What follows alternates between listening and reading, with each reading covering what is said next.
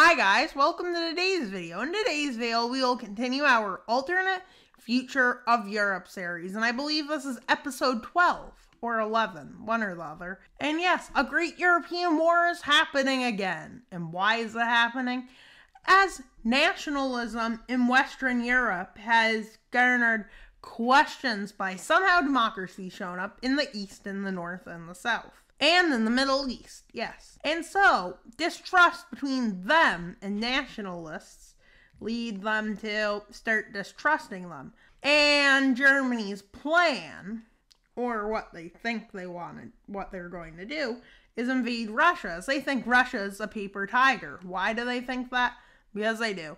And the Turkish puppet state's going to get the rest of Turkey back. Macedonia will be even bigger. But they don't realize when they're doing these plans that, well, there's a lot of people here that want to free and liberate their lands from nationalism, as Spain, Portugal, Britain, and Germany are very nationalistic. Whereas these countries are more so Western, and they're in Eastern. Yep, that doesn't make any sense.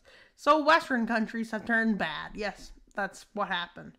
Exactly. And, well, Germany does something very stubborn, but not too shocking to any of you. Well, they decide to invade Denmark to see if Europe would actually respond to them. Which this causes an international crisis, guys, as German troops march into Denmark. As a big crisis over whether to allow Germany to do this. But within like an hour, they're all right here. But Denmark stops the advance here for about 10 hours. And they fall in 10 hours. Because, well, 9 hours they held it. They held out about 4 hours up there. 9 hours here. And about 2 there. Yep, so 10 hours is how long they managed to survive. With Germany deciding they're going to annex the country, but they don't get time, as Russia has said, you won't get away with this. And Russia says other things about this, including that they're going to protect all the countries they protect, but basically Germany responds by haha. But that was not a good idea to laugh. Because, well, we're not going to have an easy time. That they're saying they will. They're saying they're the most powerful. But in actuality, are they really the most powerful? Nope, they aren't. And no, their puppets did not rise up. They might, but they might not. Never know. And, well, unfortunately, they forgot one thing. The Turkish front, to secure it as well as they thought, because they thought they would have more time to secure that front. But in actuality, they had no time. So Turkey moves forces to here to secure it, which they do fast. And then they move into Bulgaria with the puppet of Macedonia and Turkey. With Germany marching into Hungary on multiple fronts and using their Croatian puppet to cut Srpska off from Serbia, which they use to their advantage to take Srpska from Serbia. And, well, they march into Serbia, with Serbia falling back kilometers upon kilometers, with another front being started up here, with it being basically one consolidated front.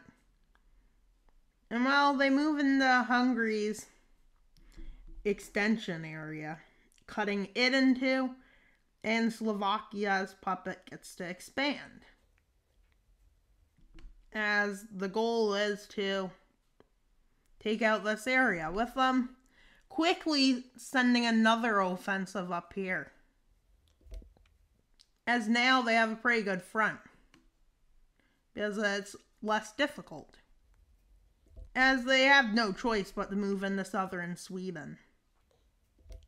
Well, they get to here before they meet resistance. With Germany also landing here while Britain lands there. with Iberian nations splitting forces between both nations. As Britain now launches an offensive up to the north, and they quickly take out Iceland. But Iceland continues to fight, despite probably still not having an army. And well, although they do inevitably fall. And well, most of the fighting shifts fronts to the Hungarian front, as is probably the easiest front to fight on, with Germany so far doing pretty well. With them marching through Hungary, as they take out Hungary, Russia's down another ally. As the south in Bulgaria falls, quickly a push towards Sofia is made, and they take the capital of Bulgaria, like that. Yep. And they cross the border into Romania with a head towards Bucharest. They manage to take the city and split forces here in half. And then they move towards the coast, with all of these forces having to flee through the coast, which are Bulgarian, Romanian, Russian, and Turkish. With the Serbian state probably going to fall, with Serbia going to fall, it's inevitable at this point, basically.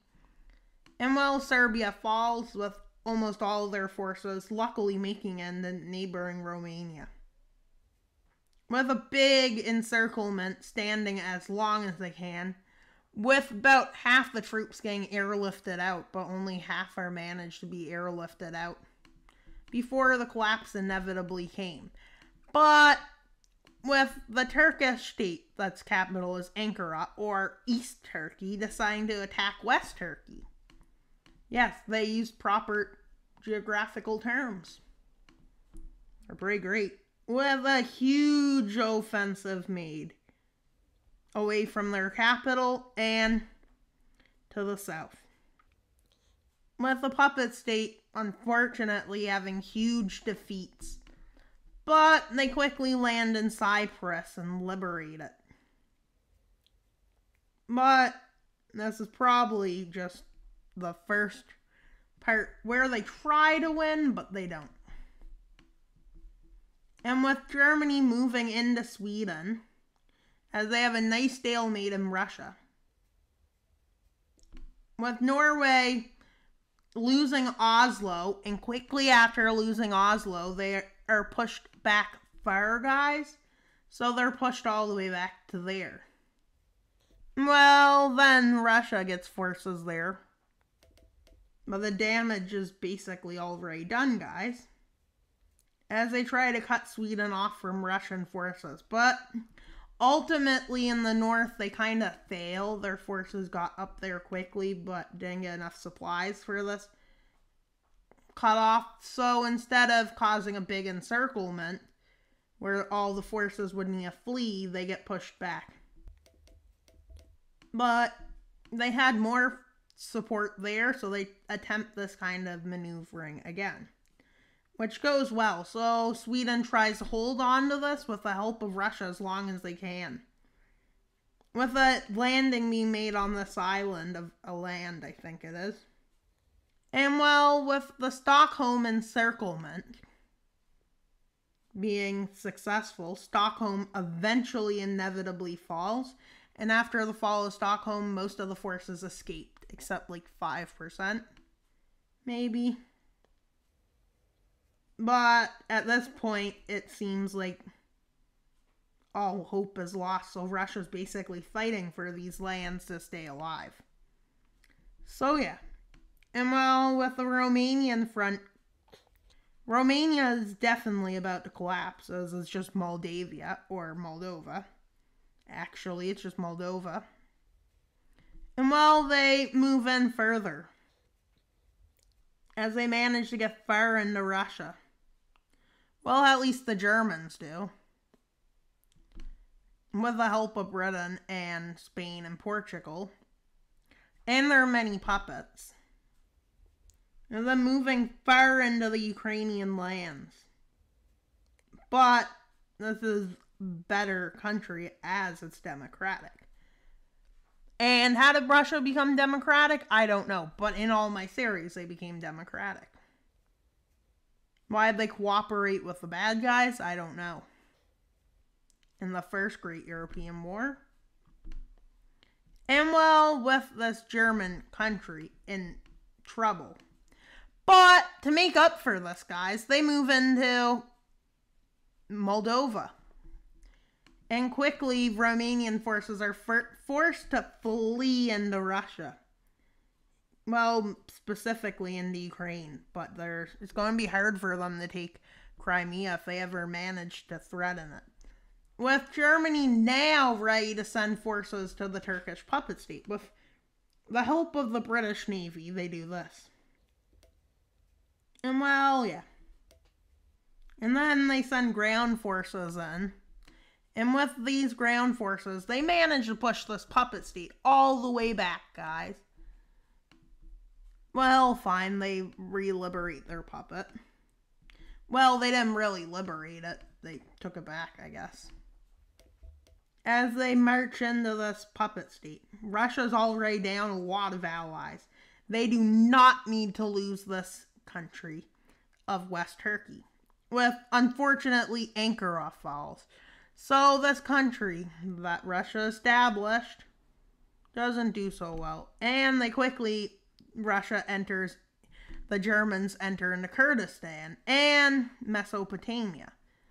And well, they cross into Russia. With this area collapsing. And then, well, they land in Lebanon. And, well, they aren't able to win, though. With a big, huge front entering into the Caucasus, headed for Volgograd. And, well, yeah. They also advanced to the Dnieper River in this front. But then they cross it and move down, cutting Crimea off. They make a landing in the south and encircle Sevastopol. And they take the city. And well, they quickly are entering in. With the Estonian area looking like it's going to fall. With many countries on their team upset at this. Well, yeah. And then, well, this front opens up even bigger. With it looking like they might start creating puppets. Before this war is over. Which would be odd for these kinds of videos. But not impossible. No, I think I'm not going to do that idea. But I do have one idea I want to do. And, well, that involves Germany annexing a land. Yep, they'll enter and take this area into their country directly. Which is a huge blow. With the Russian front, unfortunately, nobody is actually listening to their rule. What do I mean by nobody's listening? Well, let's go to some of the Ukrainian lands. Why am I getting a weird green color, you may be saying? Well, there's a group of people in this area in specific, and some up here, who say enough is enough. And well, they're actually successful. And well, with them quickly being probably going to be able to join in with the Russian armed forces. With some encirclements being made because these forces were much stronger than anticipated. But luckily they managed to do this. And these forces are pretty much slowed in their tracks. As they land in Finland to cut off the city of St. Petersburg. And then they move along the coast. And they take Helsinki. But then they get stuck. And well, then they cut across. But their advance is pretty much slowed. And everywhere they can, they run into problems. In the Kievan front, they move back and secure the city of Kiev. And they move down into the Ukrainian lands. And well, the partisans get the hang of it, and well, they move further. With them occupying big chunks in two areas. The Belarus one gets big. The Estonian one quickly turns into the Baltic one. But then eventually these forces now are ready to join in with the Russian armed forces. Yes, Russia became a democracy. And I don't know when, but it did. With the winter getting much more harsh. But, yeah. With this happening, and a huge chunk of the army is pushed back. With the only way out by sea, so a lot of these forces flee by boat. And well, yeah. With the Crimean front entering towards Crimea, they enter on two fronts. And well, they take Sevastopol, and then all the Germans just leave. With Russia then ramping up its attack and doing this. With that being a successful counteroffensive, another one happens in the north. But they're eventually slowed, but they do manage to move into Romania. And well, in the Finland landing, well, this happens, and Finland starts sending forces over to Sweden and Norway's front. And, well, Germany is pushed back on multiple fronts. But Russia seizes the opportunity they somehow get. And, well, they fund a French revolutionary group. But first they try to get to them. As they invade the strait where Istanbul is located. Which they actually succeed in, and they take it. And they also land over here. And you see that brown area? Well, yeah. They take that, guys, right? And then they move into the Bulgarian front. Which helps them reestablish Bulgaria. When Bulgarians see this, a lot rise up and join the forces. As liberators is what they join them. As well, the nation that took them over is now being destroyed. With Russia now deciding to establish a French state. They actually land in Geneva, though. Why do they do this? Because they need somewhere to start. And this area is close to Germany, so it's embarrassing to Germany. And well, after the fall of this area, they move into southern France. With French partisan groups rising up across France. And well, yeah. With France rising up here too. With France quickly turning. As well, this kind of happens. As across France, big groups rise up. And even Paris was taken back. With France moving south and, well, to the world's surprise, France has re-liberated themselves and have declared the French Republic. With a Genevan Republic being declared too. And well, Germany's stuck on two fronts of this war. But something bad starts happening when this starts happening. When Romania's front and Bulgaria's front meets up, and then eventually Bucharest falls, this is where the panic begins. As the nations are unable to do anything. but just watch. With a Russian invasion of East Turkey, re-liberation of East Turkey, and soon invasion of West Turkey beginning. With the invasion of West Turkey being harder. But with 500,000 troops, they eventually overwhelm. And why are they needing to knock these forces back? Because they do. And well, yeah. With the fall of West Turkey beginning, well, now it's completely fell. And the invasion of Greece begins. With Bulgaria invading North Macedonia. And while Bulgarian forces, Serbia has riots, and so does Hungary. And Romania. Well, many things start turning. As Serbia basically re-liberates itself, and Bulgaria meets up with their forces, and Romania is becoming more and more liberated.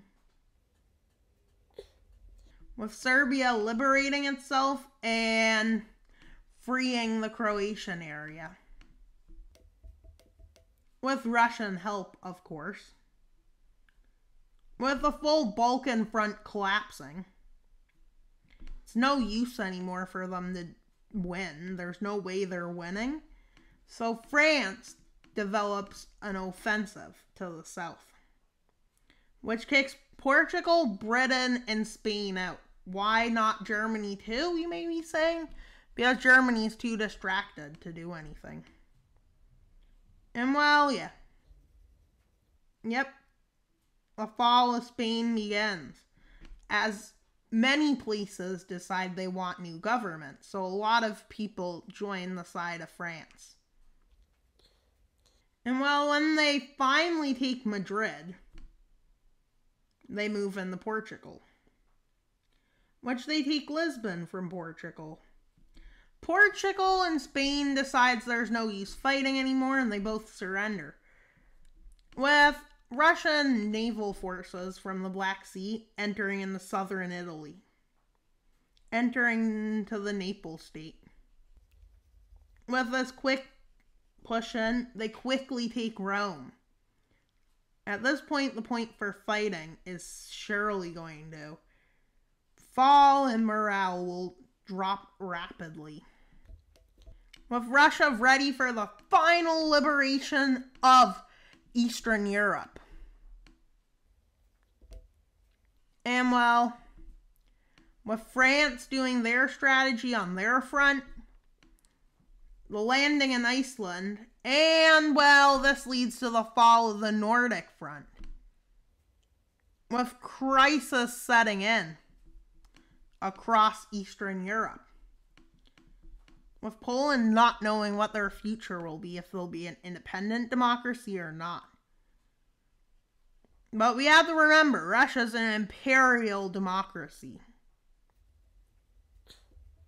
With Russia starting the first blow to Germany as they march into the lands Germany proclaimed as theirs.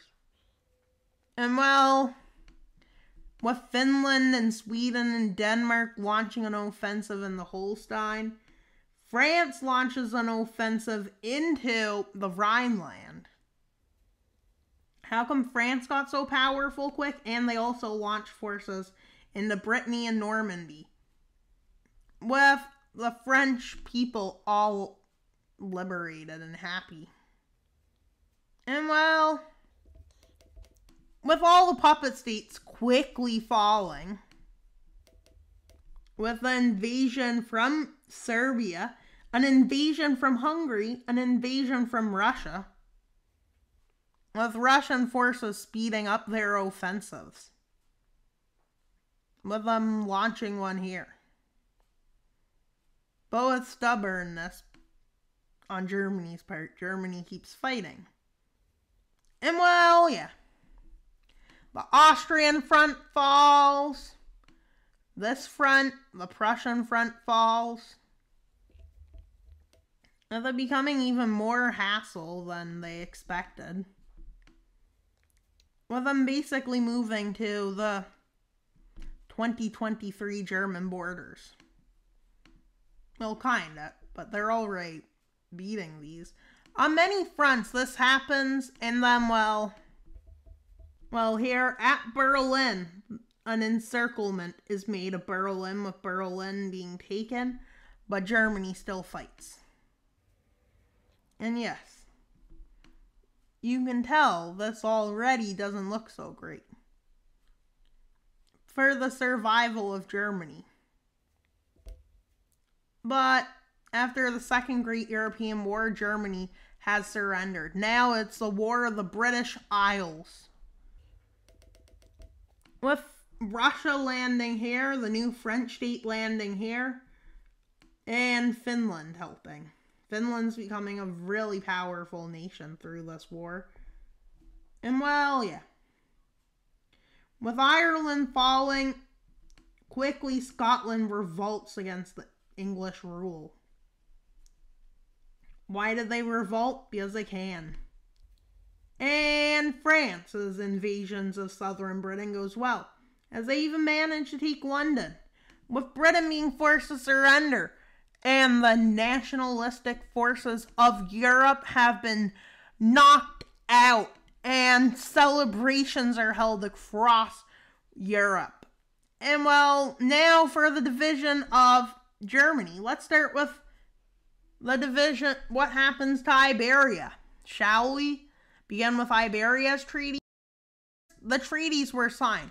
Naples and North Italy is what Italy becomes. North Italy and Naples, or North and South Italy. And well, then there's South Iberia. Galicia, Portugal, and Spain are now countries. Morocco gained land from Spain. And well, France annexed Brittany, Normandy. England is now a country, as it lost Scotland, Cornwall, Britain, and Cornwall. The United Order basically just collapsed, guys. That's all it did. It collapsed, guys. And just because I didn't color this in already, so now you can see the borders and what countries are going to go through to the next treaty. Well, as you can tell, I already did the Italian treaty. But I can't guarantee I might give them small pieces of land. Make the borders look better. But now I'm going to sign the Treaty of Eastern and Southern Europe. And I'm going to color countries who say were occupied in an occupation color. So we can keep those separate. Now let's go to the Treaty of Europe. Well, Eastern Europe. Eastern Europe. Also technically Southern Europe. So yeah. Far so good. Turkey gained lands back. Bulgaria, Greece, Albania all split Macedonia. Romania got nothing. Hungary hasn't got anything yet. Slovakia's independence, Cyprus, Greece, and Albania. And now for the biggest treaty after the Second Great European War, or the Treaty of Berlin. The Rhineland region that also has Alsace-Lorraine. Then there's Germany. And then they made a East German, kind of Prussia thing. And then in the south, we have Bavaria puppet and Austria puppet. Not a puppet, occupation zone. The idea is basically to divide it as much as it can. Is it a good idea, you may ask?